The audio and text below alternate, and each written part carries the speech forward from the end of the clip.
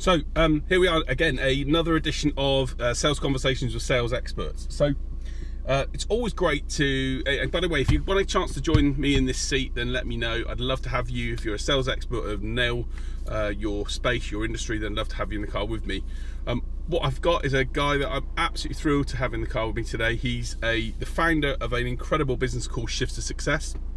He is a award-winning and leading Amazon best-selling author and an incredible guy who's motivated and changing so many lives through the program that he has, which helps turn police officers and those from the NHS into entrepreneurs. So without further ado, I'm going to welcome into the car Mr. Alexander Seery. How are you, my friend? I'm very well. How are you? I'm very good. I'm very good. So you've braved my driving then for a little bit. Thanks for having me. It's good. Welcome to be. Good to be here. Right. So what the plan is, as you may know from seeing from other editions of this, what we do is we drive around. I'm generally pretty good in my driving, so you can be in quite good safe hands, and we'll just talk through sort of where you are. So look, I've introduced you briefly to those on watching the video, but talk a little bit about you, your business now, and then we'll start to get into some elements around sales conversations and how you've become so successful in what you do from a business perspective. Sure, yeah. So I'll probably start when I used to work for the police force. So I used to work for Nottinghamshire Police as a special constable, and then I moved into custody as a detention officer. And whilst I was there, I realised that the dream of becoming a police officer full time wasn't for me anymore, and I decided to go into business. Went into business in 2015. Long story short, I was able to grow a multiple six-figure business, accumulated about 1.5 million pounds worth of assets with JV finance, and I resigned from the job. And then in 2017, out of the job, I started to look around my passions and what interested me, and I had a lot of police officers at the time asking me how I did things, how I built a business, and I decided then to launch a business idea called Shifts to Success, and also write a best-selling book called Police Officer to Entrepreneur, which is a business book aimed towards helping police officers build a business in 6 key steps. And yeah, Shifts to Success was founded in 2017. We've grown it pretty fast to where it was, and we initially exclusively support ex and serving police officers, and now we've moved into helping members of the NHS build their own businesses, which is exciting, and quite honoured to have you as a sales mentor for the program. Exactly, and obviously we've known each other for a little while, because it is exactly an honour for me to be that sales mentor, and seeing your business grow has been a real rewarding experience for me. But just talk to me a little bit about what got you into even looking at business. I know you said obviously you were unhappy with the role that you had, but why business? You could have gone and done anything else. You're a strong man. You could have maybe even been a world's strongest man. What made you go into business? Sure, yeah. So I like to use this analogy quite a bit. So if we bake a cake in life and we use the government screwing you over, or cancelled rest days, or stress from a boss or an organisation, or it could be not seeing your kids grow up, and you put that in a mixing bowl, and you stir it up and you put it in the oven long enough, which is the length of service in a job role, then 9 times out of 10 you're going to come out with a situation where I could see a lot of my colleagues were going through, which they were unhappy with their roles, they were stressed, had low income, and they just weren't seeing their family as much. And I thought to myself, okay, well, what would be the situation where I use the ingredients of successful entrepreneurs? And I thought, okay, what if I added in a bit of personal development, mentorship? What if I added a bit in of hard work, resilience, perseverance, and I put that in a bowl, and I put that in the length of in the oven long enough, and I decided to go that route because that would ultimately give me a better future for my life. So for me, it was I wanted freedom. I wanted to live and create things on my terms, not someone that's been put there for me by someone else and saying how I can do things in life. That I didn't like that. I didn't like being told what to do, and I think society has been drilled down to this is the way you should do things. And for me, it just doesn't resonate with me at all. It's a really good point, and we had Jason Greystone on the video a couple of weeks ago, and you know Jason, as I do, who talks about is always free and building this financial freedom. It is an important factor when you run a business. No one tells you what to do. You decide what you do for yourself. And as you know yourself, I've been running my own businesses for nearly, goodness knows what, 16, 17 years now, and the thought of having another boss doesn't even bear it. I couldn't do it. Yeah. So it's that freedom. But also business is tough though. So at the end of the day, and we're going to come on and talk about sales in a moment and how sales drives every business. But business is tough, and a lot of people maybe see the good things of business, but don't see necessarily some of the challenges and downsides. Yeah. And when that is the case, what advice do you give them to sort of stay strong and stay with the program? Yeah, it comes down to your reasons why. It's one of the questions I always ask the clients to Shift Success. What is your reason why for going into business? Because it's freaking hard work. It's one of the hardest things I've ever been through, and that's why I love it, because it is a challenge. But in those dark times and in those times of where you feel like quitting, it sort of comes back to your reason why. Why am I doing this? And for me, my reasons why in the property industry was very different to the reasons why I Shift Success. The property industry, it was to achieve financial independence because I didn't want to have a job anymore, and now it's to make a bigger impact and change people's lives. That's a really interesting point, actually. You talked about there, which is you've obviously made a huge success of property, and you could have carried on doing that and carried on making lots more money and whatever else, but that, I know that isn't what drives you. You're driven by that impact on lives and the ability to change something. And I think it's something that a lot of entrepreneurs don't get right initially, if I'm honest with you, and that because when you're trying to sell and engage with someone, people don't, as Simon Sinek said, they don't buy what you do, they buy why you do it. And that aspect is so important, and I think a lot of businesses, not in the ones that work in the cohorts, but a lot of companies in general just don't have that why. They don't have that duvet chuck, as one of my other clients used to say. They don't have that drive to be something more than just a money-making machine, and I think people see them through that nowadays. So I completely agree.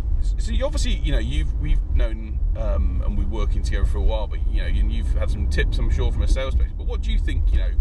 How do you encourage your clients to focus on sales? What are some of the things that you encourage them to do, and what as well as having that why and that purpose, what are the other things that you think are vital from us to be successful at selling? Yeah, so one of the biggest things is, and a lot of people miss it unfortunately, who go into business without the kind of the correct knowledge, is just identifying an actual target customer, a person they want to work with who's got problems. And so many people try and appeal to everyone, and by doing that they appeal to no one, and as a result their sales numbers get affected. So if I could give one quick tip, is actually focus on a target customer and their problems. By identifying their problems, you can then start to working on the outcome of where someone wants to be and how they can get from where they are to where they want to be. That would be number one, target customer and their problems, and also understanding them. I think so many people guess what people's problems are instead of actually questioning, probing, understanding, and empathizing with them to ultimately, so you build that connection and know, like, trust with any kind of conversation you have with someone. So yeah, it's probably the key advice I'd give there. Some good advice. It sounds like you've been, but you've never. I joke, that's how we've obviously. But you've read a number of books. You've read, I know you're a massive book reader and learner of things.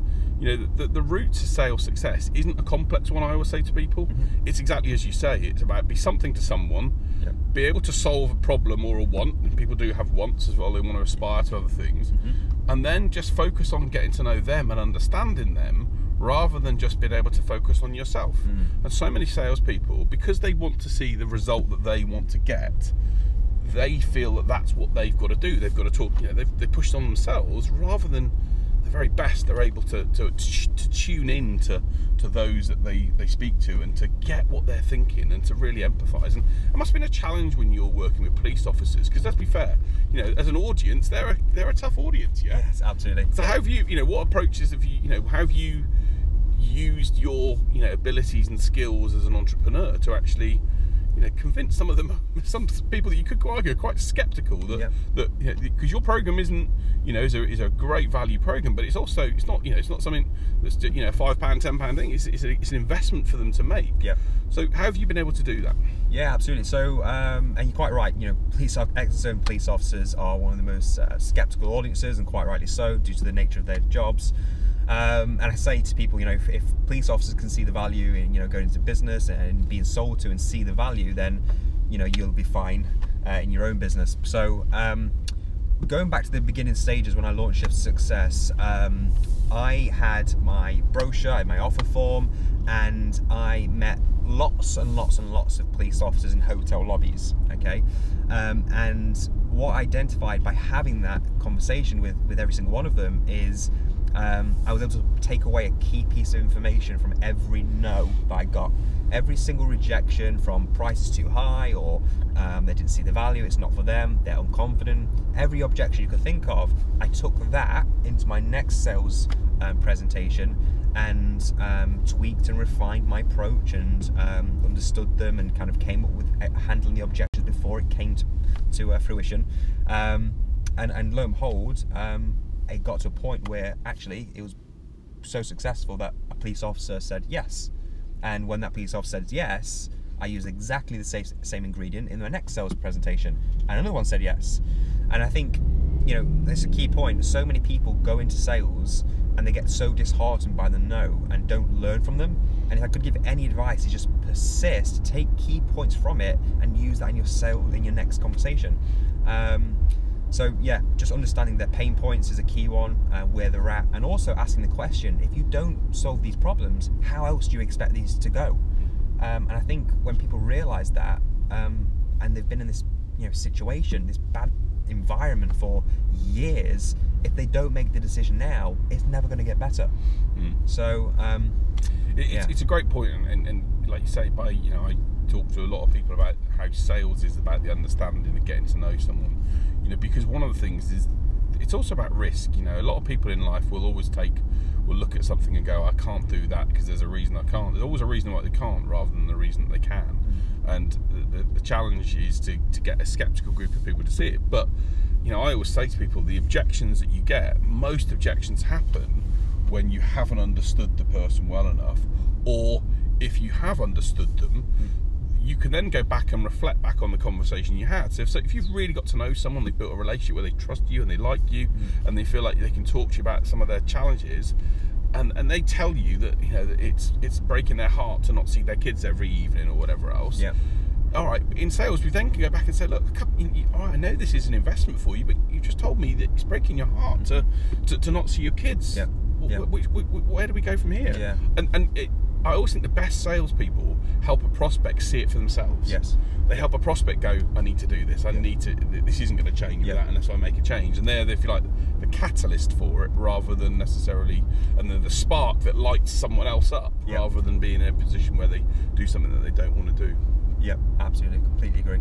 And it is, you know, it's a very key point that people sometimes go back and say, oh, I'm not sure if I want to do it and how I want to do it. But if they, you know, if they don't make those calls, if they don't deal with those no's, and dealing with no is a real interesting thing, isn't it? Because rejection is what worries a lot of people from a sales perspective. I'd rather get a no than a maybe. I think that's a key one. Yes is great, but no is completely fine too. You know, it's for people. We're not right for everyone. You're not right for everyone. You're right, and we don't. And we, as a company, we don't want to have everyone. We want people who genuinely want to change their lives in a remarkable way. We want results. We want transformation.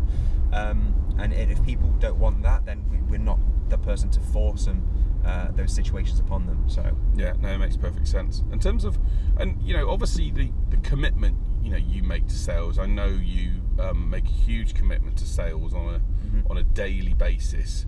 Do you think business owners make enough of a commitment to sales and the sales drive in terms of what they do? Absolutely not. I think so many people get distracted by shiny things in business, and generally, you know, people don't like selling, but they don't realize that you haven't got a business if you don't, and they'll neglect and they'll go for marketing, they'll go on video, they'll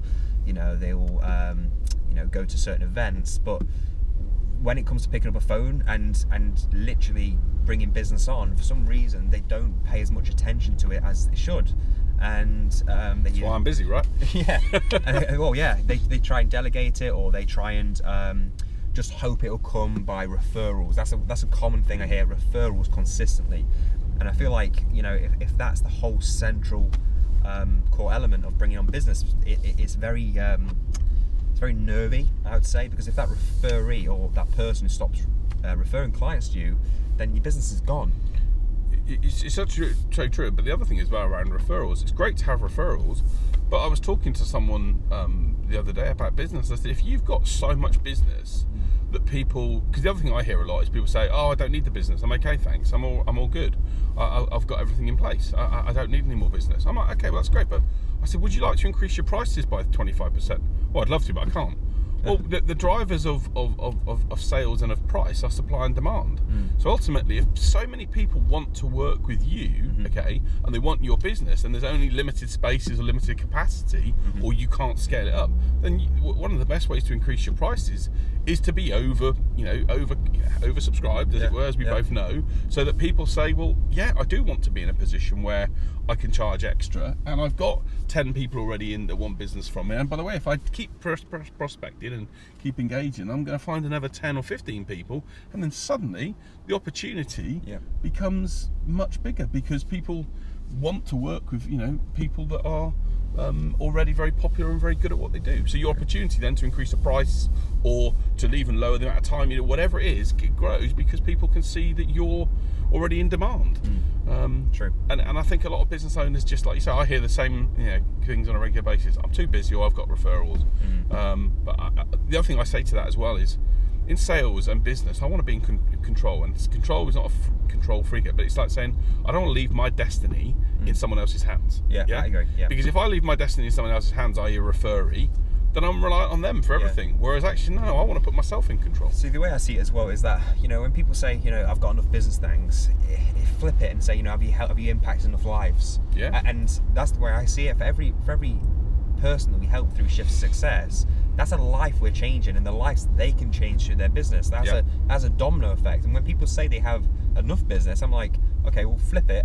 Do you feel like you've impacted enough lives? Because they're always more and more. And I think if people focus on that rather than the actual, you know, the business element of things, I feel like it will be a complete mind shift for them. So you mentioned about scalability in your business and how you want to scale and grow to help more entrepreneurs.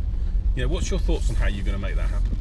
Yeah, so as you know, the company grows, more ex and some police officers, members of the NHS join the cohorts.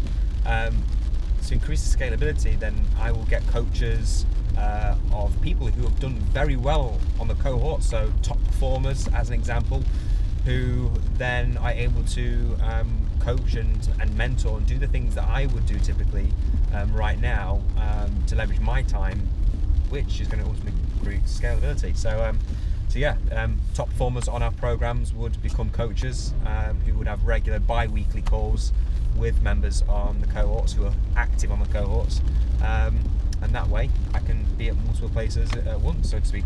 And I know one of the things that's really important for you when in building Shift to Success has been this tribe and this group of people that are incredibly happy and successful with the results they've gained. I know that's a big passion of yours. Tell me how, you know, because I know there's been some stories where when you've got disciples, as I call it, that's so positive about what impact you've had on their lives, they become salespeople for you, don't they? Yeah, it's mad. You know, it's quite strange that the amount of traction we've built from people who are going out there and spreading the word of Shift Success and the company, they become almost a sales force in their own right. You know, they're sharing, you know, how the company's changed their lives, you know, how they've, you know, come off antidepressants, how they've made sales, how they've resigned, how they've, you know, came from making a loss to now, you know, making a very profitable business. I don't need to do that, and that's really helped me. And to be honest, you know, when it comes from the owner of the company compared to people who've actually done the program and got the results, you know, that's where the gold just lies from them, that I found. So yeah, it's been amazing. From the outside, we almost look like a cult, because a lot of people, you know, joke and seen that many police officers waving their hands in their ear and smiling and stuff, and you know, we're not incentivizing people to say that about us. They just do it because I suppose they love what we do. Definitely.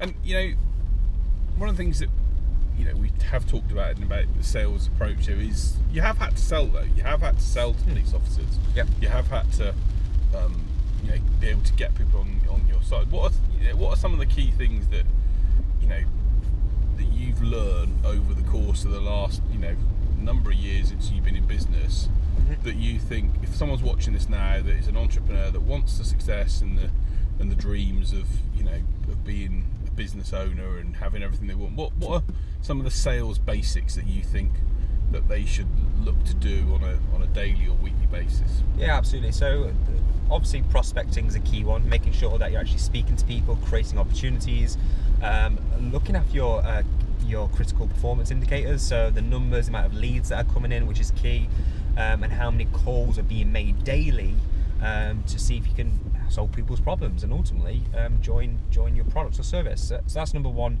making sure you're actually doing the work, not just expecting it to come to you. And I always say as well that not everyone's the right fit for you, and that's okay. You don't need to take over the world. You don't need to take over a whole market.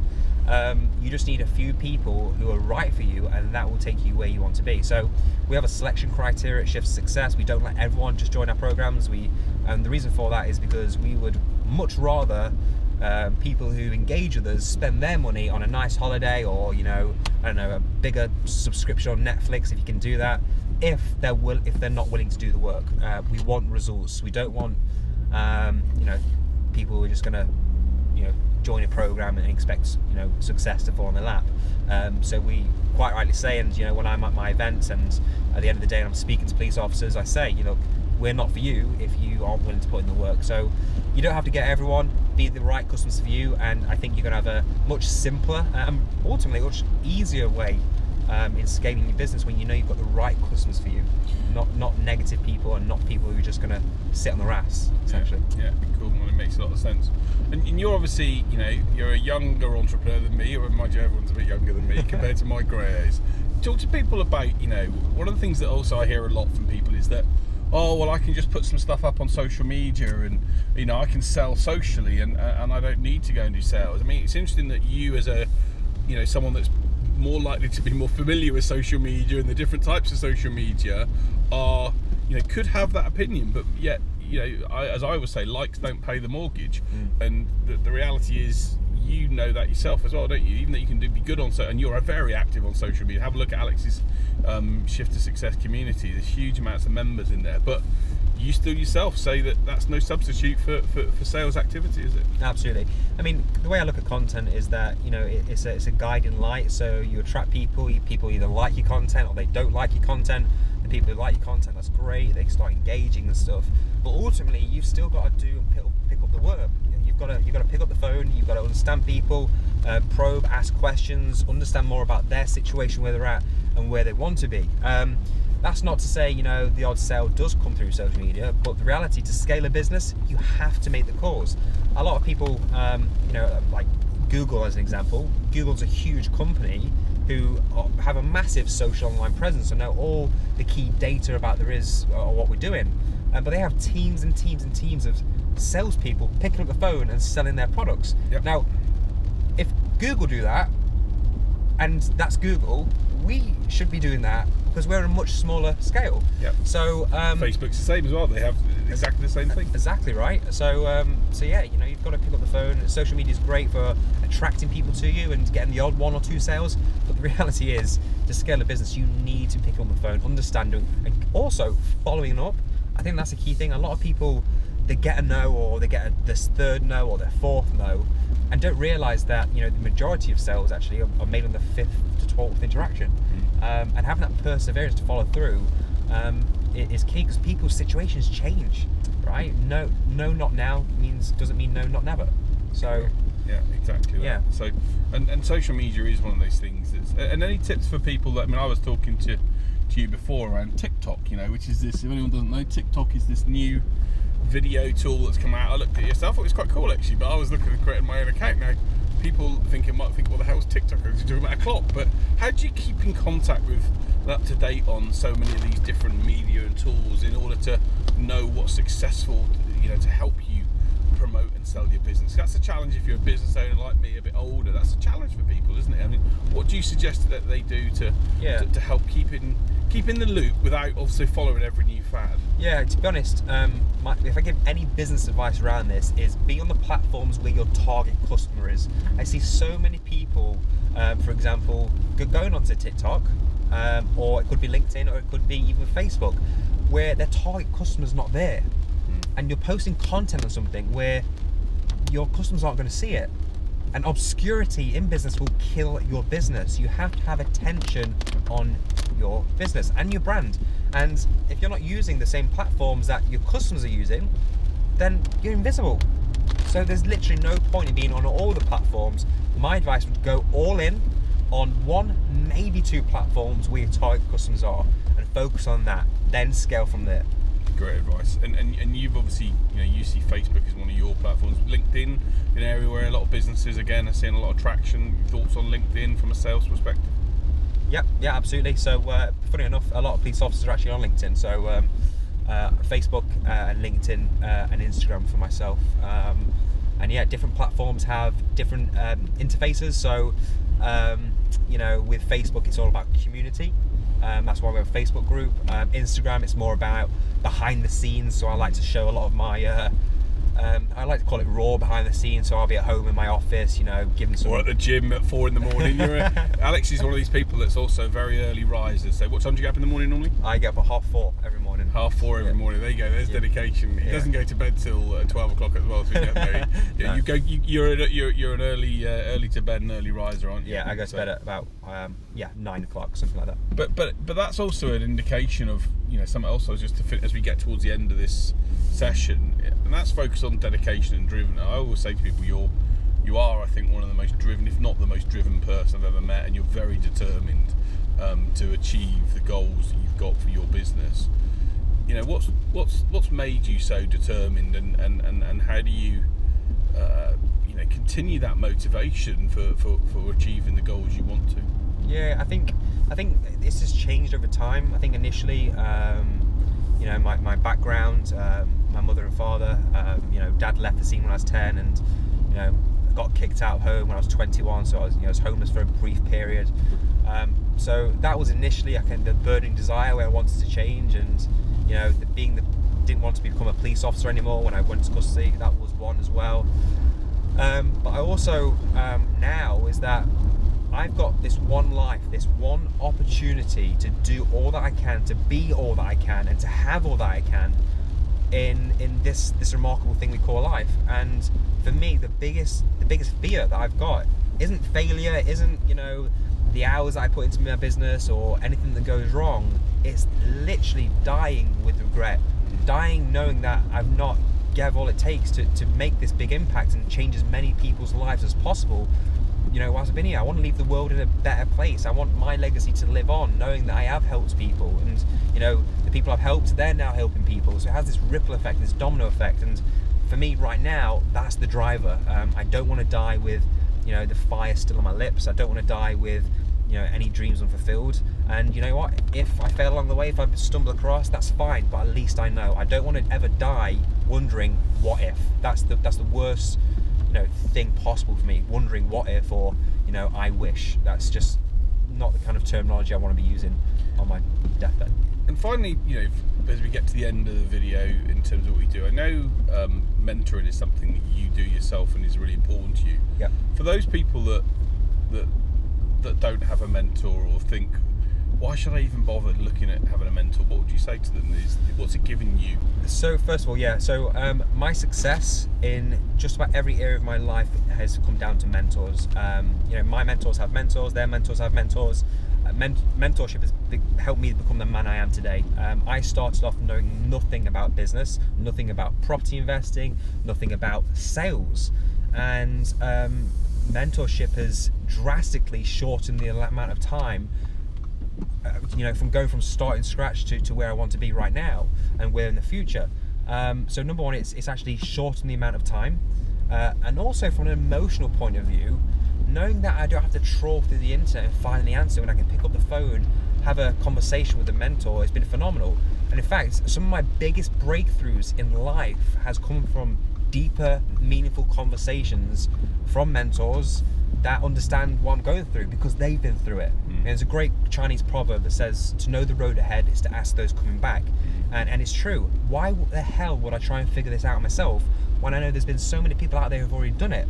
I'm willing to exchange money for that because I understand my time is more valuable than any money. But you've just hit upon the thing, a lot of people don't see their time as being valuable, do they? They don't see the investment in, and this isn't a pitch for mentoring, by the way, because that's not what I do, but it's people don't see that. They see that they're afraid to spend an investment in something, and yet you're right, actually they will go along the route of doing something for 2 or 3 years, losing money or wasting time, and yet if they'd have asked someone the question by paying for that knowledge, they would have got an answer, and they would have been able to be quicker and faster to do what they want to do. Well, this might be an unpopular opinion, but I firmly believe, and if you follow me on Instagram, I say this quite a lot. One of the reasons why most people are broke today, financially broke, is because they don't spend their money on things that teach them how to produce more money. Instead, they buy on instant gratification things, they'll upgrade their phone, their laptop, they'll go on a holiday. That doesn't change their life. It impacts in a little way and then it's gone. Whereas something I did at a very early age was I invested 18,000 plus that on a mentor, and ultimately that shaped my life.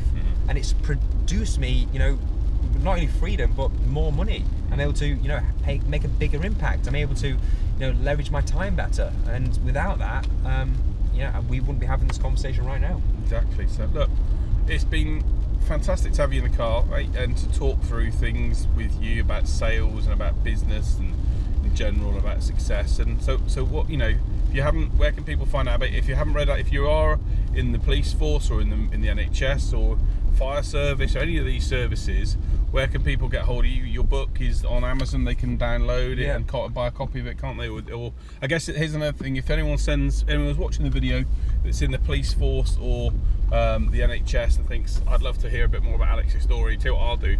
I'll get 3 copies of Alex's book to anyone that comments in the video section below, put your comments in there and send us your details, and we'll get 3 copies of Alex's book sent to the first 3 people that do that, so that they can have the chance to be inspired as well and build that better life for themselves in the way that you have. Yeah, absolutely. And you can reach out on shiftsuccess.com. I've got a podcast, the Shift Success podcast, which is a business podcast. My book's on Audible as well if you want to listen to audiobooks. And of course, you can check us out on our Facebook group, which is a large and growing community. So yeah, awesome. Nice to meet you. Well, look, we're back to where we should be, back to home. So thank you, Alex, for your time. I really appreciate it today. Thanks for having me. It's a real great honour for me to have Alex in the car, as I have with other entrepreneurs and business owners and sales experts who have been able to deal with my driving, firstly, which has not been too bad, and secondly, share their knowledge and expertise on sales, on business in general, with sales being the key focus. So look, if you'd like to sit where Alex is sitting and be my next guest in sales conversations with sales experts like this man, Alexander Seery, then I'd love to have you in the car. Drop an email to monya@jameswhite.business or alex@jameswhite.business, not this Alex, another one, my Alex, and we'll get you in the car and get you sharing your story as well. But look, thank you, mate, really appreciate it. Again, put your comments in the section below. 3 books, if you're in the NHS, the police, the fire service, any of these, maybe government services, and are feeling frustrated at where you're at and what your future holds, and you want to build a better future, then have a look at what this man's doing. Just have a look at some of the community of people that he's inspiring to build a better life for themselves. And if I can't tell you how much he's helping other people, and if you feel that way, I'm sure he can help you as well. So thanks for watching the latest episode of Sales Conversations with Sales Experts with Alexander Seery, and on that note, we'll leave it there. Cheers, thanks. Bye-bye. Bye.